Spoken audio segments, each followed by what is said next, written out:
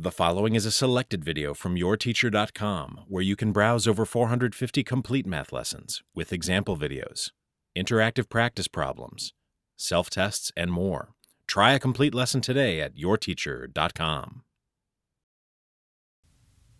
Here, we know that y varies directly with x. When we have two sets of directly related coordinates, x1 and y1, and x2 and y2, we can use the ratio y1 over x1 equals y2 over x2 to find a missing value. Here, we know that y equals 14 when x equals 2, so one set of coordinates will be 14 and 2. We want to know the value of y when x is equal to 56, so the other coordinates will be y and 56. Now, we can solve for y using cross products.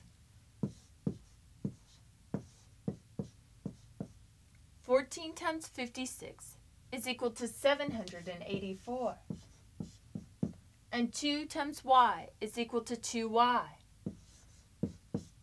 Now, we solve for y by dividing both sides of the equation by 2.